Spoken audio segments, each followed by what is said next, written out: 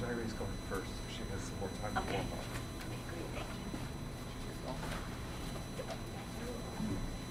Good afternoon, everybody, and welcome to today's master class. We're so glad that everybody managed through the ugliness of the weather earlier this morning and that it cleared up enough that you're all here. We have a really special guest today. I always like to talk about him as a former faculty member here, a graduate of the Curtis Institute, a native of Chicago, Illinois, one of my favorite cities, and currently now professor of violin at the New England Conservatory, and just starting as visiting professor of violin at Yale School of Music. So those are two pretty fantastic places.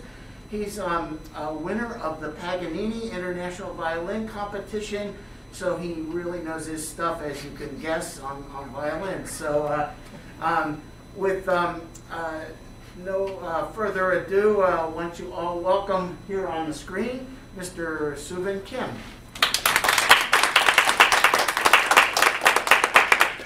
Thank you, Mark. And in honor of the Paganini winner, our first performer today is Jairé Shi. Jairé is a student of Guillaume Combet, and he'll be playing the Paganini Caprice number 17. Jairé?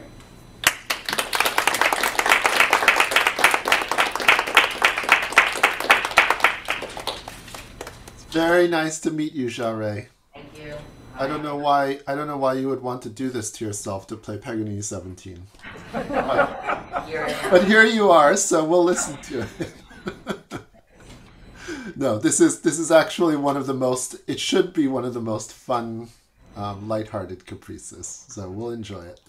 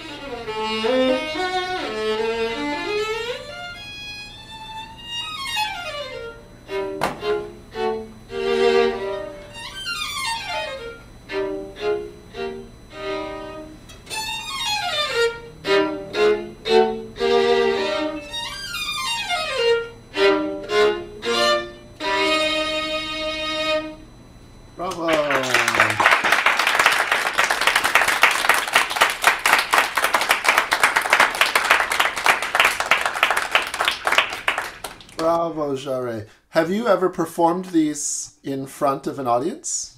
Yeah. Wow, that's amazing, really. Yeah, all the more, only the violinists in the audience who have attempted to perform Paganini can appreciate truly how difficult that is, just psychologically, right? So that was really wonderful. Just for you and for our audience, a little context with Paganini. I don't know how much you know about Paganini, but he was first and foremost one of. Can you hear me, Jarre? It's okay. Okay. First and foremost, one of, if not the greatest violinist, one of, if not the greatest performers that we've ever had in classical music. And he was really, truly the first superstar, the first rock star. I mean, because at that time there wasn't rock music. He really paved the way for these superstar magnetic performers. But he was not just, and as most great performers were at that time, they were not people who executed other composers' music well. They were composers themselves. They were, in the case of someone like Paganini, really kind of an improviser as well, and incredibly inventive. And so we always want to approach these caprices, especially in these caprices, from that perspective, from the perspective of being Paganini and creating these wondrous sounds rather than thinking of them as very difficult pieces and groups of notes that we have to practice and practice and practice to execute well. It's not like, I'll tell my students this often, it's not like studying for the SAT for a year and then trying to do a good job on it. Or actually even worse, having the answers and memorizing all the answers and then trying to do well on it. It's very easy, though, to get drawn into that sort of mindset because it's so difficult. So it does take a lot of practicing, but we want to be inventive. Paganini, if you read accounts of Paganini's playing from people who were in his audiences, and everybody went to Paganini's concerts. Every artist, writer, and the general public, for that matter, they all he was such a sensation and sold out night after night after night, and they all went. They had to go. It was probably like Elvis or something when he came out. And but it's amazing how consistent some of the accounts are, how they talk about him not sounding like a violinist. It didn't sound like a violin. So they're seeing this violinist on stage, holding this violin, playing this violin, but they're hearing other sounds. They're hearing a singer. They're hearing French horns. They're hearing flutes. They're hearing trombones. They're hearing animal sounds. They're hearing ghosts. And they're seeing the devil playing in front of them, not a man. You know, all of these associations and images. And so he was a great imitator. He was trying to make the violin make sounds that were not normal for the violin. And I think that was, fundamentally, that was what was so unbelievable about his performances. Not just, yes, he was very good, but it went beyond that. So with these caprices, let your imagination run wild. Yeah, I think Paganini was probably one of those people who would he'd hear a bird sing and then he'd try to play. He'd try to try to do that. He would hear something drop like that, and then he might try to imitate it on the violin. And I think what you'll find is there is an incredible range of sounds that he was trying to imitate that are far greater than the sounds that are on the violin, that naturally come out of the violin. Does that make sense, Sherry? Okay. So, for instance, at the beginning, let's say in this little introduction here, okay, this dark, dramatic introduction, if you were to think of instruments other than a violin, what might you hear playing at the beginning? Trumpet, brass instruments. Brass instruments, okay. How about that register? Trumpet I would generally think of as higher and brighter. I think more trombone. Trombones, okay. You know what's amazing? I hear trombones too. I don't think that's a coincidence. I think that and you know, I didn't talk to your teacher didn't talk to me. You and I didn't plan this before.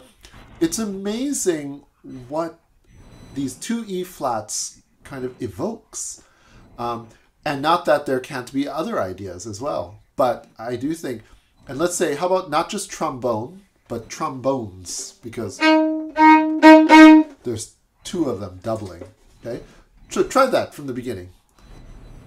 And how about we're going to add trombones on top, okay? So there's two, and then the top voice goes up to the G flat, and then we add a third one on the A.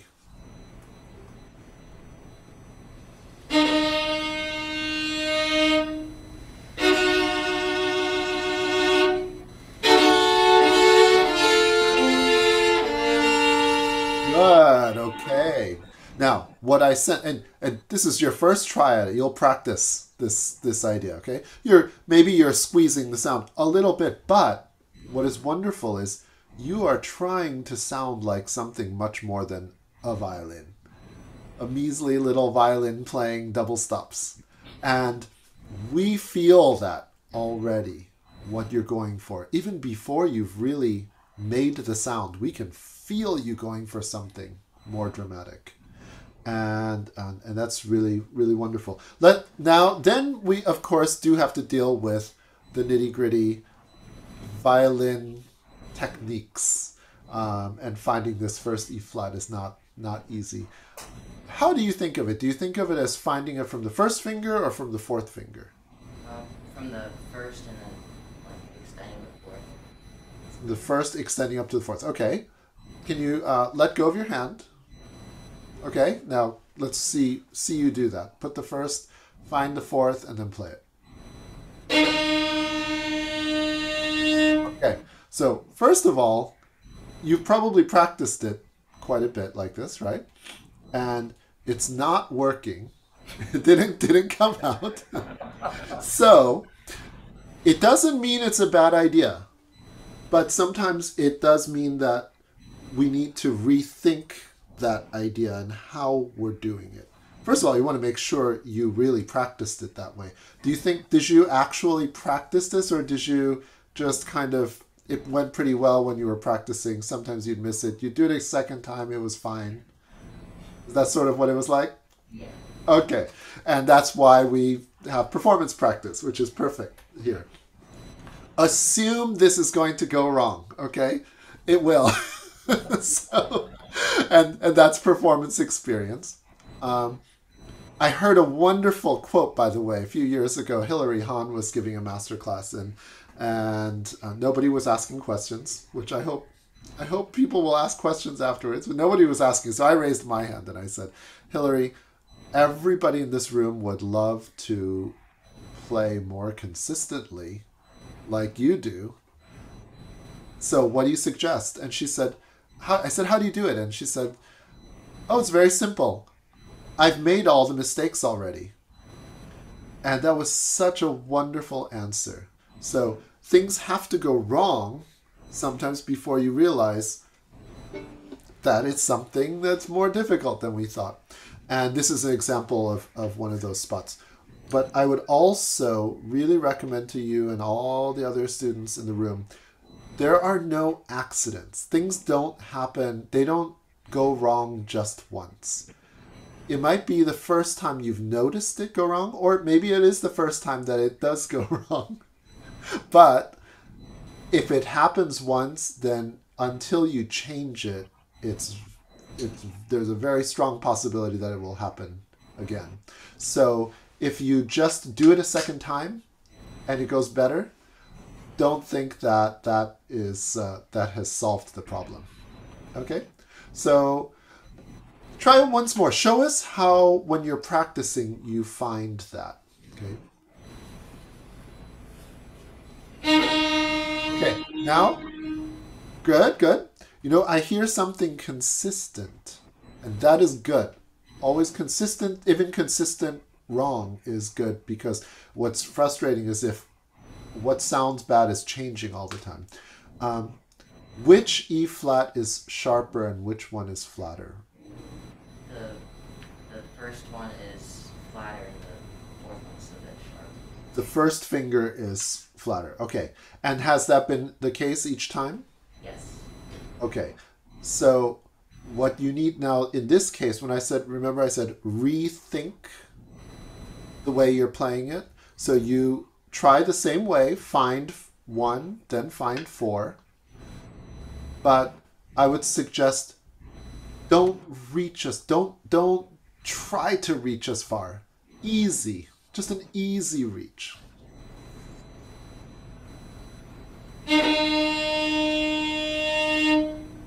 Better, right? Okay, try to find it one more time. Now play your open D. And now your E flat with your first finger. Just play the E flat, the first finger. Good. Okay. Now remember, whether it's with unisons or octaves or fifths, sometimes we get so obsessed with tuning the notes to each other that we lose track of our center of pitch. And what happened was you were starting to get lower and lower, and they were in tune with each other, but they didn't sound like an E flat anymore. Okay, so just always remember that.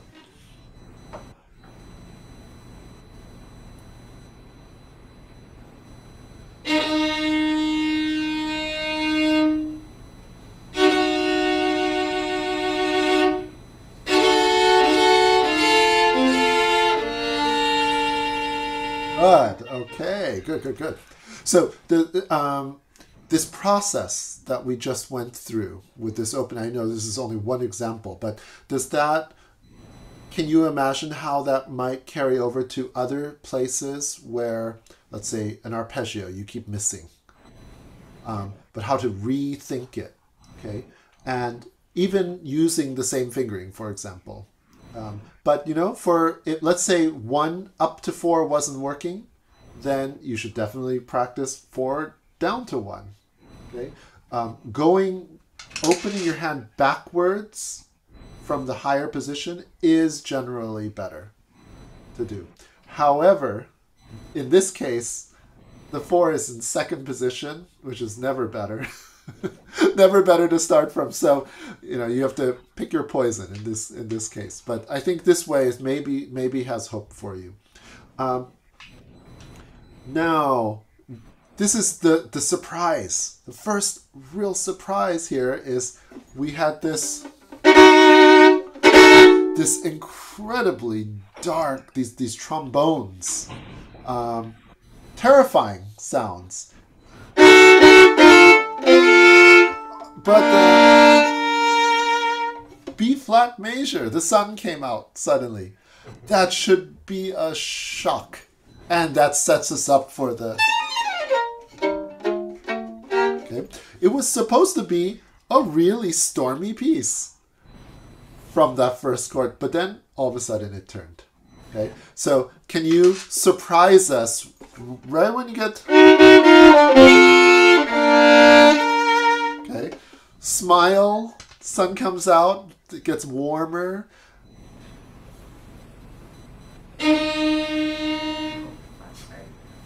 Easy. I can almost see your veins popping out of your hand from opening your hand.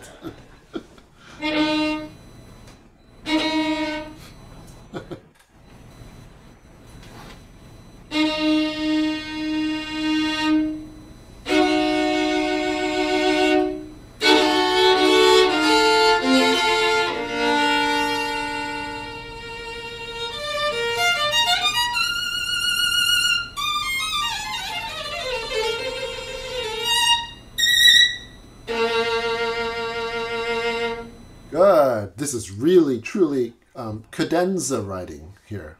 Even the way he notated it was in kind of smaller print and not as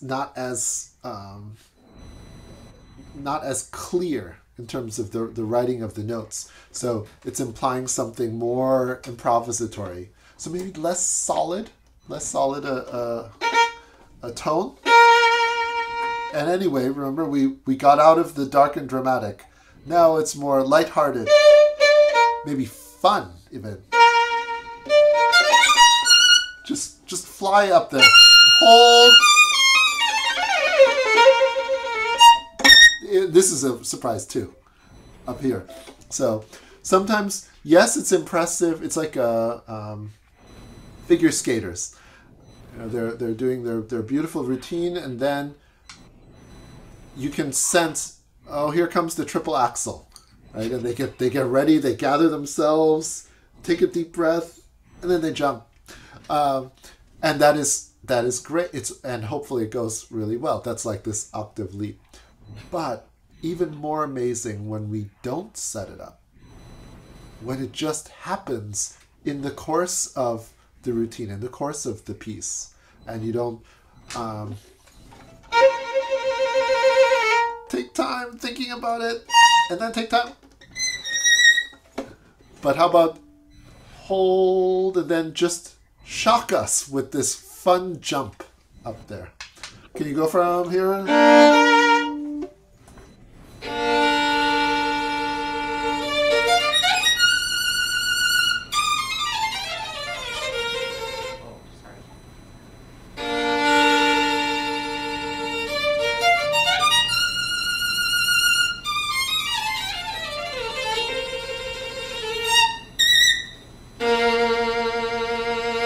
Good. That was much more exciting.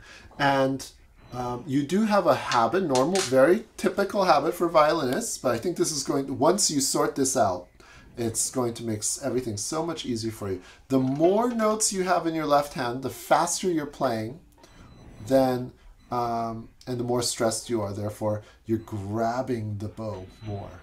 Okay? And that starts to really compress our tone, so it's not ringing as much. And it also, what it does is, the reason it's compressing the tone is our string is not free, it's not ringing freely. And then what happens to make the notes come out, we have to try even harder with our left hand. So it starts to become a competition of work hard, squeeze more, so then this has to work harder. It squeezes more. So play from, I know you can't see, but really loose fingers. When you did these, you were very beautifully soft. But then on these, you got a little bit frozen. Okay, so I'm trying to play those, almost feeling like you're just playing them with your fingers, not your arm.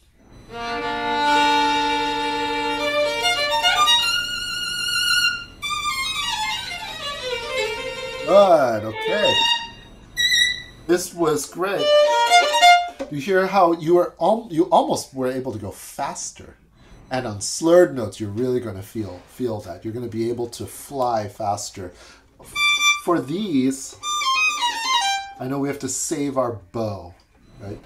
Instead of feeling like you're creating your tone with your bow here, your volume, let's create the volume with your left hand articulation.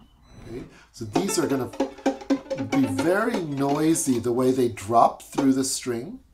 And this is just going to flow. Okay, can you try that? Just that down bow.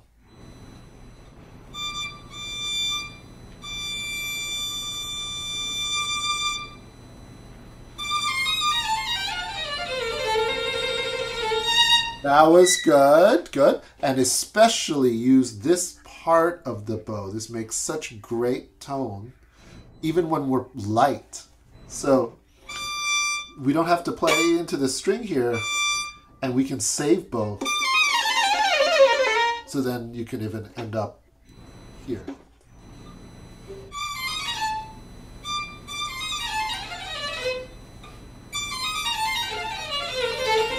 That's great. Great. Okay, so you can try to put these together. The last thing we can do is maybe play a few of these.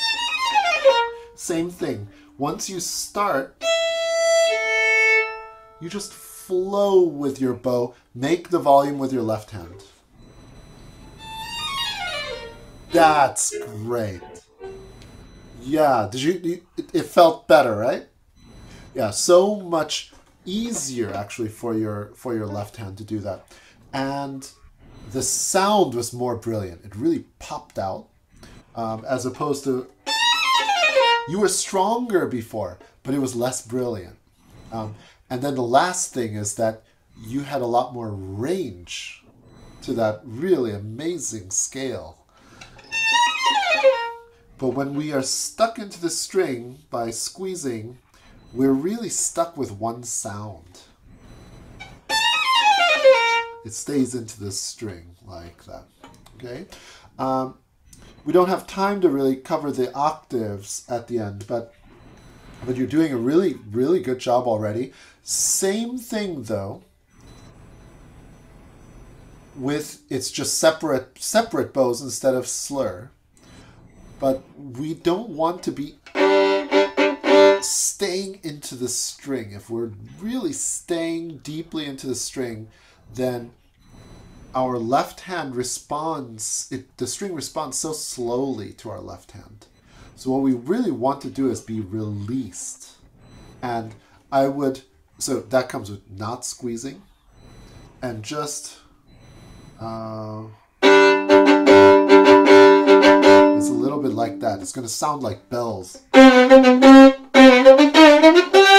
But because of the left hand changing notes, it sounds very sustained. Okay? You won't have any problem with the tone. Okay? So just allow the bow to fall through the string and then easy. It's going to feel floppy again. You were a little bit like this. And you want to just feel floppy, and then this is going to be a lot clearer. Sorry, Jerry, that our time is so short, but thank you for playing. That's great.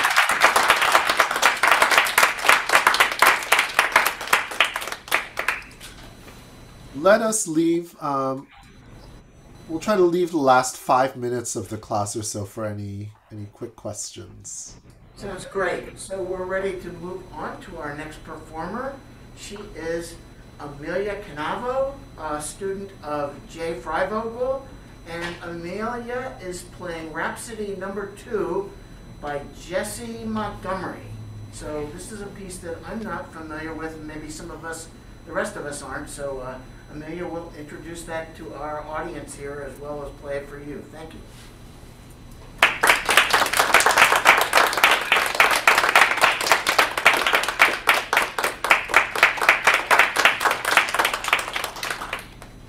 Really, I'm glad you're playing this. Jesse Montgomery, just for a little context for our audience. Jesse Montgomery is a beautiful, she's a wonderful composer. She also is a beautiful violinist. And she was for many years one of the violinists of the Catalyst Quartet. And just actually left the Catalyst Quartet in the last few years because she got so busy as a composer. But because of this, so you can say, in a way, she's like a Paganini of today, a violinist writing wonderful solo violin music. And that is why this piece lies so well. It just sounds so great, the way she utilizes the violin. She's also she's a very beautiful composer as well, and you really see that in the slow section. So thank you, Amelia, for playing it.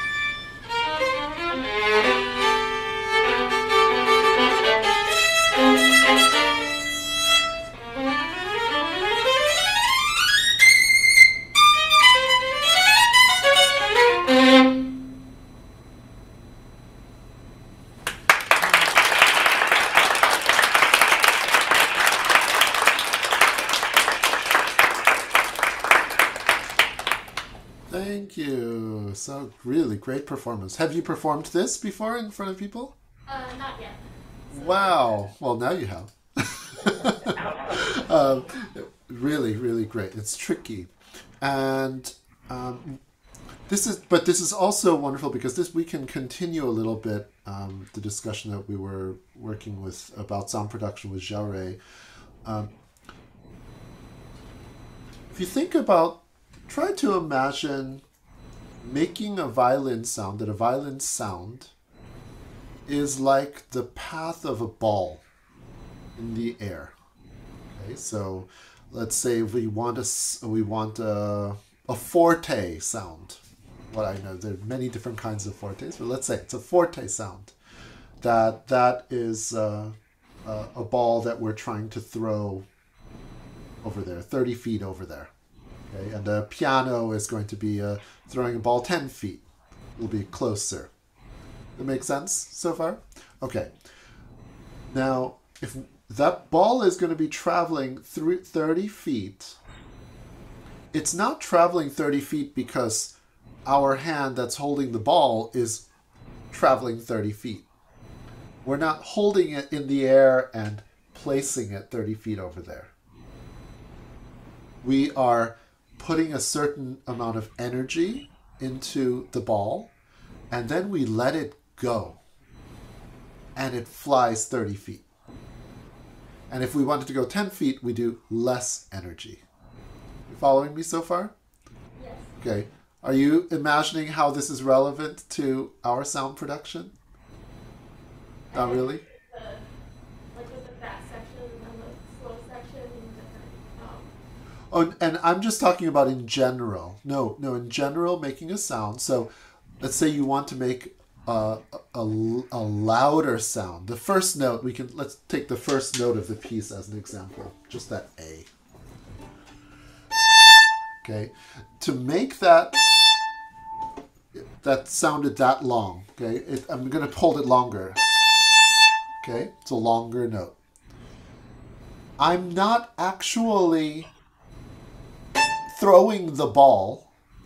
I'm not expending that energy all the way through the bow. I'm expending that energy right here, and then I'm letting go. The rest of the bow actually is about this loud. It's about that light. But because I started it more, it ends up sounding really full. Now, can you kind of imagine? I think so. Okay. Try that first note and start the note, articulate it like you're going to play forte, and then lighten up, like almost like you're playing piano, except keep your bow moving. Keep your bow moving fast. Keep your bow moving fast. Very fast. No? Like this fast. That's right. And move it, keep it moving fast past the end of the tip. Yeah, you're still slowing down right before the tip. That's right. Actually, if you're really not slowing down, it's going to, I can't imagine you're going to follow through that much if you don't slow down. Exactly. Okay. That was pretty loud. Right? Okay. Now do the same, just a little slower. Just a little slower bow speed, which will result in a longer note. That's right. That sounded gigantic over here. I don't know how it did in the room. Did it sound pretty full? Yes. Yeah. It was really, really ringing. Was that a weird sensation just now? No, Really? not very. It wasn't weird. No. Oh, okay. It was. What I mean. Well, I guess what I mean is, was that familiar or was it unfamiliar? Probably familiar. Okay, do you think you can do that on the whole first line? Let's play it about this tempo. Okay, and after you start each bow, you're going to release a little bit like that, but keep the bow moving.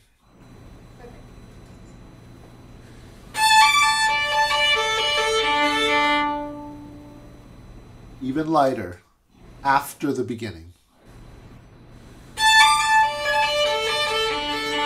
That's right. Can you describe to me the difference in the sound? It felt freer. Clearer. Clearer is good, right? Like more free. What did you say, the last thing? More free. More free. I like clear and more free. And try this now. Even, especially when you put down a new finger, articulate that even more. Okay? While you're staying nice and released in the bow.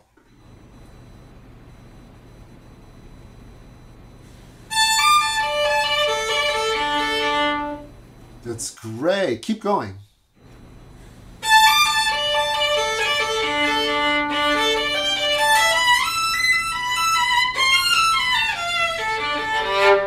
Okay, good. And now I think you can lighten up even more.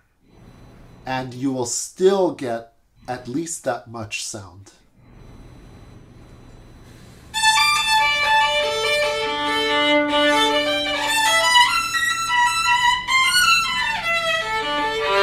Good. And as we go higher on the violin, this is one of the, I think it's one of the most confusing things, counterintuitive things about playing the violin.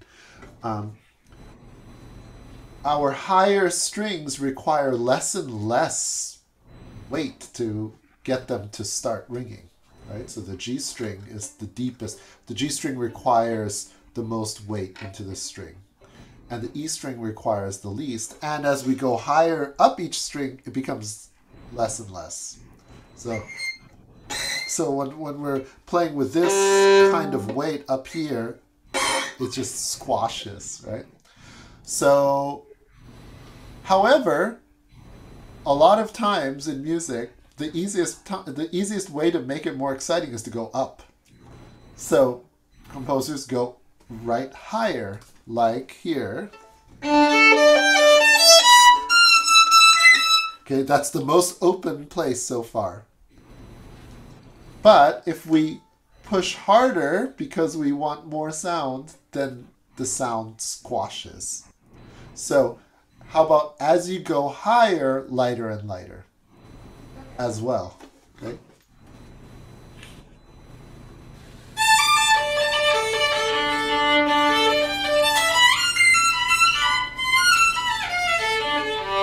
That's good.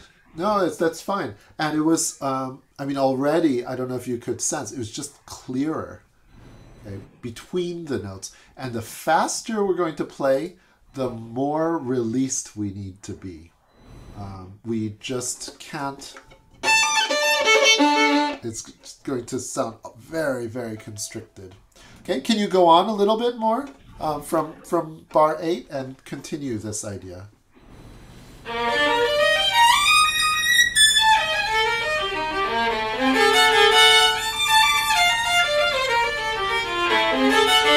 Good. Okay. This is really great. Something that we just automatically do. We see two notes, we see double stops, and then we push harder. And instead of double stops being that we're now playing two strings instead of one string, it's just changing the angle. But we don't want our tone to suddenly become. Okay. Also, this is something, and part of it is because sometimes there's a musical intensity from playing two notes. But what I try to remind myself is, I'm playing two notes, it's already going to be louder. So I don't have to make it louder. Okay, just allow it to come out. Okay, so can you go from there?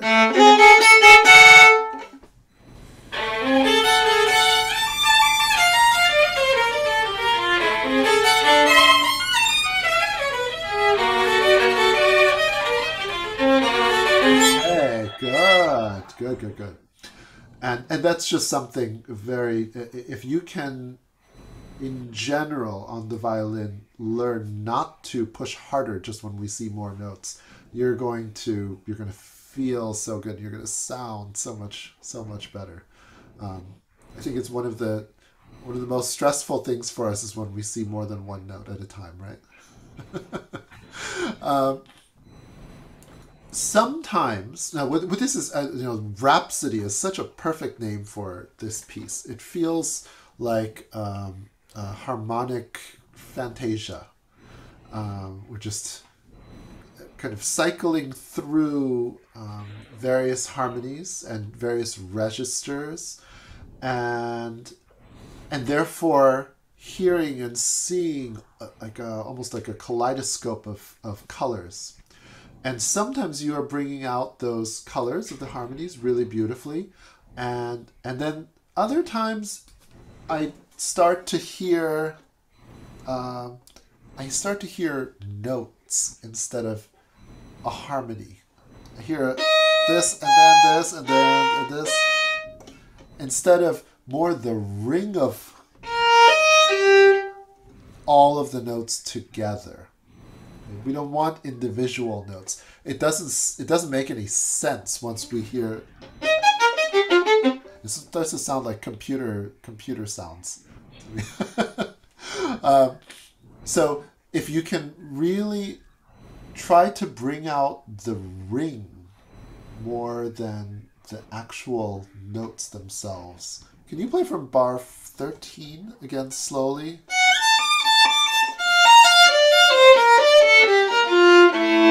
And really make each new harmony sound very different from the last.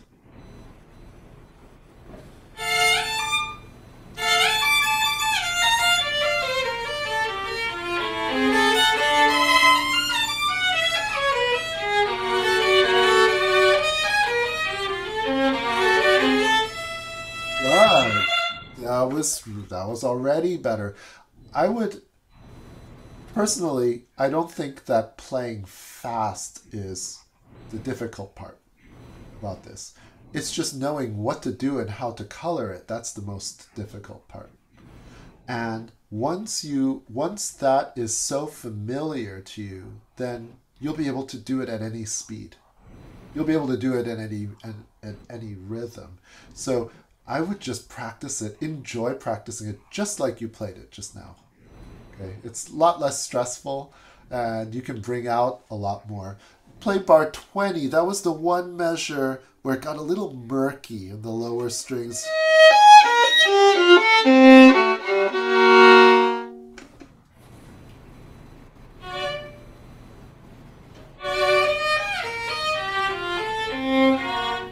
Okay. It's probably you're shifting around. It's getting a little slurpy.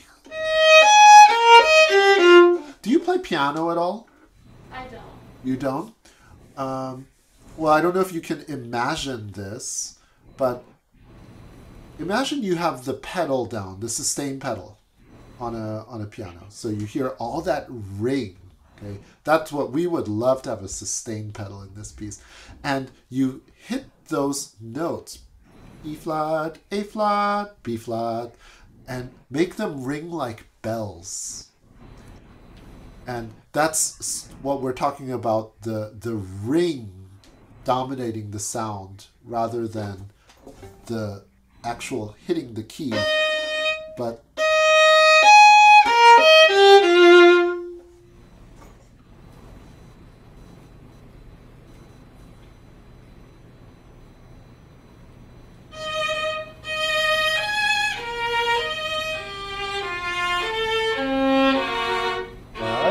it's good that you're doing it with vibrato, and release the bow.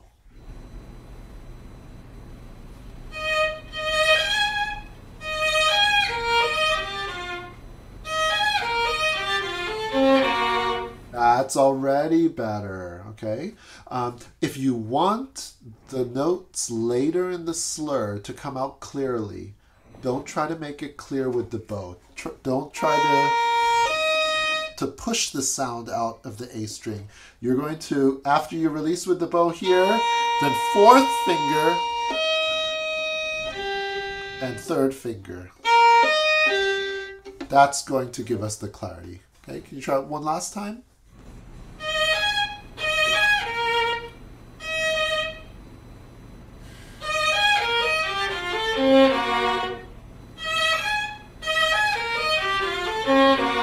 Better, better. You're getting your left hand and even lighter right hand.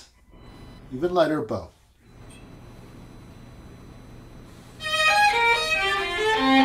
That was better already at the beginning, especially until you got to the G string.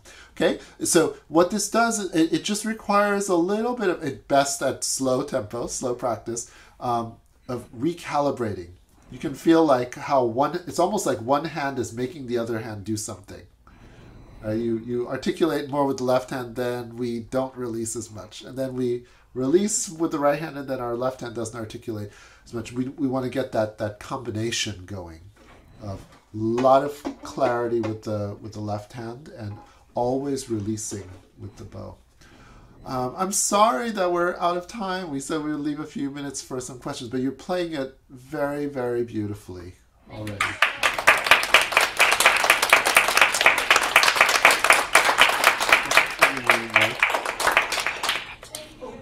Mark, I don't know if you want to moderate any questions. I know some people have to leave at 3:30, but if there are people who are staying, I'm happy to stay a few extra minutes. Okay, great. Well, let's get, how about some questions? Who's got a question? Or a comment? Helen. Thank you so much for giving the class. I was wondering, what do you listen to when you listen to a violinist perform? Did you hear that? She said, what do you listen to? First she said thank you. But what do you listen to when you listen to a violinist perform? That's a very interesting question. I've actually never really thought of it. So I guess maybe that's the first part of my answer is I'm not listening for anything in particular. It's more just kind of the letting the experience take me wherever it takes me, and that could range from wow, this is heavenly and miraculous, I can't believe I'm here, to all the way to, oh my gosh, what are these screeching sounds?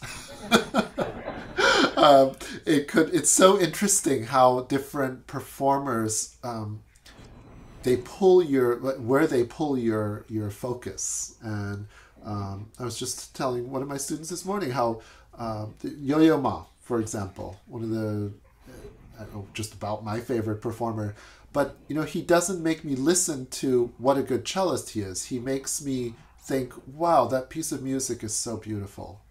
And but then there will be somebody like Jascha Heifetz, another one of my favorites. Jascha Heifetz, I don't care what piece of music he's playing. He could be playing anything. I'm not listening to the music, I'm listening to him. And they're both great, each in their own way. So it's sort of fascinating. I don't know if that answers your question. Follow up, Helen? Okay, you got a thumbs up over here. I'm the only one coming on screen. Amelia. What's your favorite Paganini caprice? Favorite to listen to, or favorite to listen to someone else? Because there's like caprices like number 1, which are so fun to hear someone else play it well. It's not fun to play myself. Number 11 is really glorious. I think I don't know. It's so hard to say. Number 2 is very, very special. Number 2 and 6 are the 2 most haunting. And number 24 is still just the most unbelievably imaginative.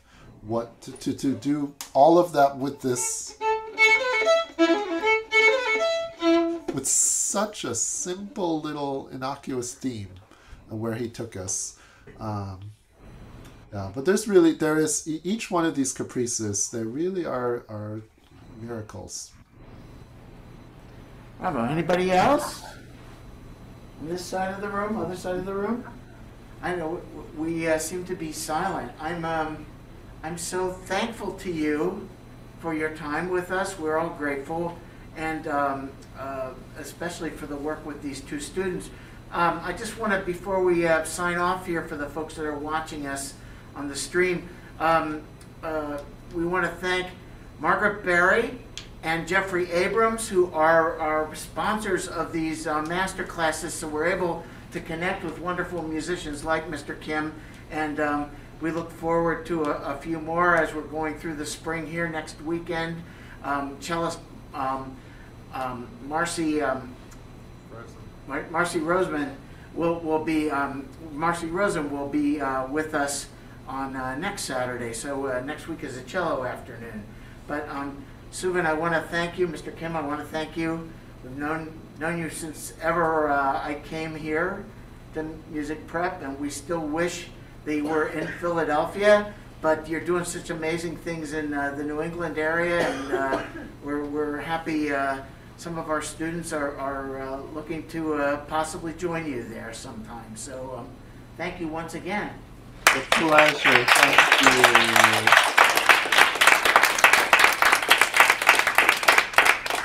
And thank you all, and go to chamber music.